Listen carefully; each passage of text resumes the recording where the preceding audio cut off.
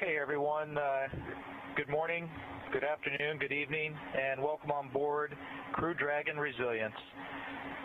Victor, Shannon, Soichi, and I are very pleased to welcome you on board as we journey to the International Space Station. Currently, we're going to give you just a little bit of a tour of our home for the next few hours as well. And so starting, I'm sitting here in the cockpit, or the bridge, if you will. So this is where we are for launch and for landing, as well as when we get ready for docking. If you take a quick look here, you can see we've got three primary displays, touchscreen displays that we use to control resilience. And so we can bring up our procedures, we can bring up maps that show where we are over the Earth, and it's actually quite nice, the touch screens that we have here for controlling resilience.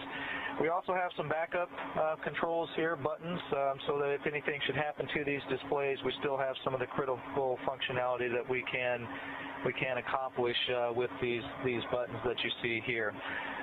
So that's pretty much it here in the cockpit, and so now I'm going to pass you off to Ike.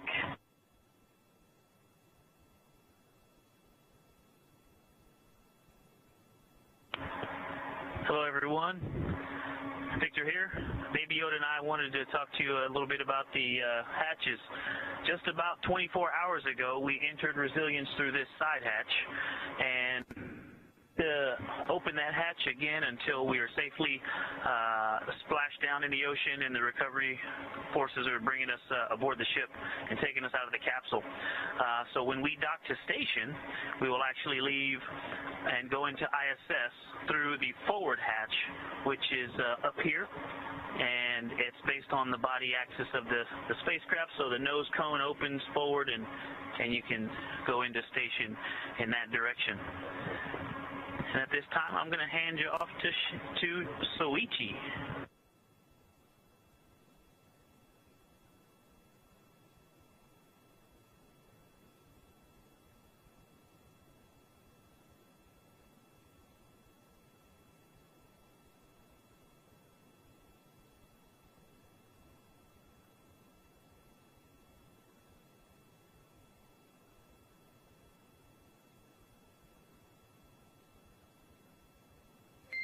And Soichi, for awareness, we're not getting audio from you currently. I'm sorry. Hey, good evening and konbanwa. This is Soichi Noguchi. I'm now talking through the lower tier of the capsule. Many people see the seat, but Dragon capsule has amazingly vast area of storage. And I'm now sitting over the mid-deck lockers, and this is quite a roomy area. There might be some other creatures kind of slowly coming through you. And this is also a very important stuff. This is the storage area for the EVA equipment for us when we go up. And this is actually powered payload, and it is now powered, and it's like a refrigerator which holds ice cream. Science material. Science material for the ISS.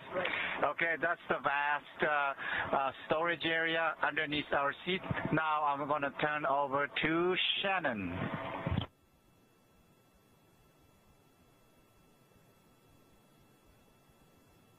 All right. Thank you, Soichi. As you can see, with the four of us in this Dragon capsule, it's quite a bit more crowded than it was with just Doug and Bob. And so I thought I would show you some of what it's like to actually live on a spacecraft like this. You'll see that we actually have bags stowed all over the place, and this is for a number of reasons.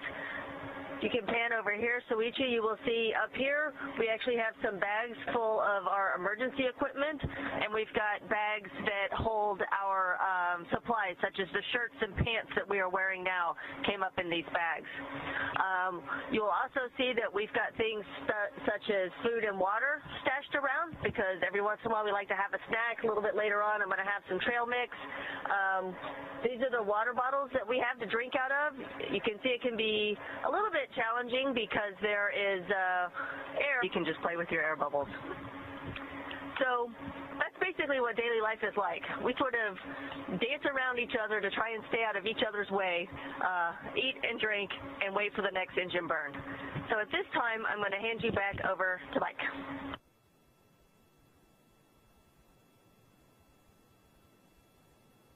Okay, thank you, Shannon and Soichi and Victor. And so, I tell you, we're going to close out this little tour of Dragon Resilience here with something very, very special. Actually, this is something that is a tradition within the astronaut office.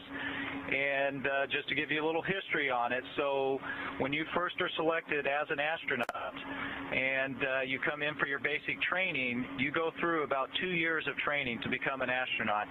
And then once that is complete and you graduate, we give each candidate now becomes an astronaut, but they're an unflown astronaut, and they get a silver pin.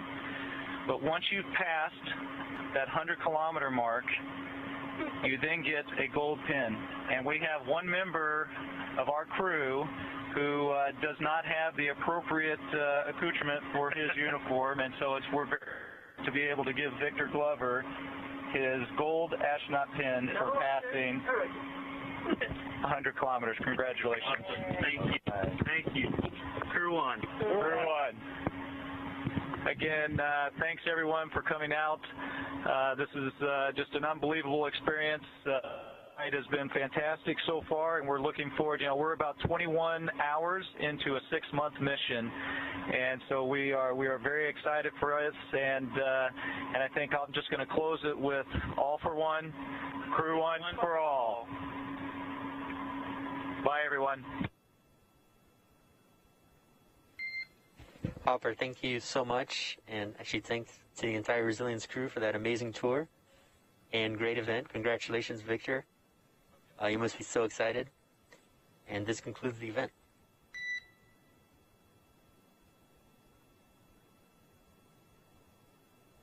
All right, we copy, Jay. That was a lot of fun. Thank you for letting us give a tour. And you can see Victor Glover has still not stopped smiling, and honestly, neither have I watching that tour of Crew Dragon.